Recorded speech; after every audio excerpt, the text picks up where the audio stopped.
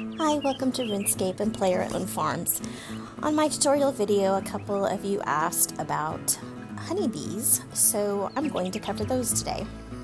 You can use various supplies in your honeybees, and one of them are marigolds, which I've been growing here, so I'll go ahead and pick some. And then also I'm going to grab some snape grass. Now to head over past the two small pens by the lodestone, and at the very, what would it be, eastern side of the farm are the beehives. Yesterday I put in this beehive here some snape grass, and in this one I put some marigolds. So when I clicked on the beehive, I was given the option of what I wanted to put inside. And on the first one, I selected the snape grass. And on the second one, I put in marigold. Now for each ingredient that you put in, you get a different type of result out of it. The snape grass is supposed to produce sweet honeycomb, which is the question that was asked of me, was how to get sweet honeycomb. So I put in the snape grass, and after you've put your ingredients in the hive, if you click on the hive and you get the item, the option to insert your things, then the beehive is not ready. If someone dropped some yummy stuff, we'll go ahead and take that. What is it? It's a honeycomb. Now I waited 24 hours for this beehive with the snape grass in it. And when I click on it now, you'll see it gives me the option to collect the honey or don't collect the honey. So I believe this is the message you need to wait for in order to get the type of product that you want from your beehive. If you right click on your beehive, for instance, on this one we just put ingredients in, I can choose the option to take honey or take from the beehive before it is ready. And if you do that, you're not going to get the desired product that you want. So when I clicked on it before to take from the hive, it told me I needed something to put the honey in, and then I believe I also did read that you needed to have like the insecticide stuff, but I'm going to try to see what happens if I collect without having that, if I'm just going to get stung. Yeah, see, I got stung. And suddenly bees fly out the hive and sting me. So let me go grab some of the insecticide. I hope it's the same stuff that you can use, that you can grab in Catherby. So let's go grab that. And it looks like insect repellent is still here in Catherby. It's in the very eastern house, and I want to let me take it. Oh, there it goes. There's something else there too. What else is there? Oh, a jug of wine. I don't need that. So if you need more insect repellent, you can wait for it to respawn.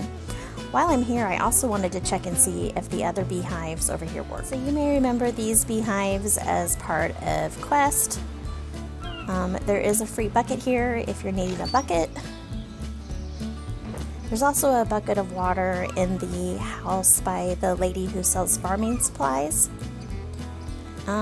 It looks like, oh, that's a hidey hole.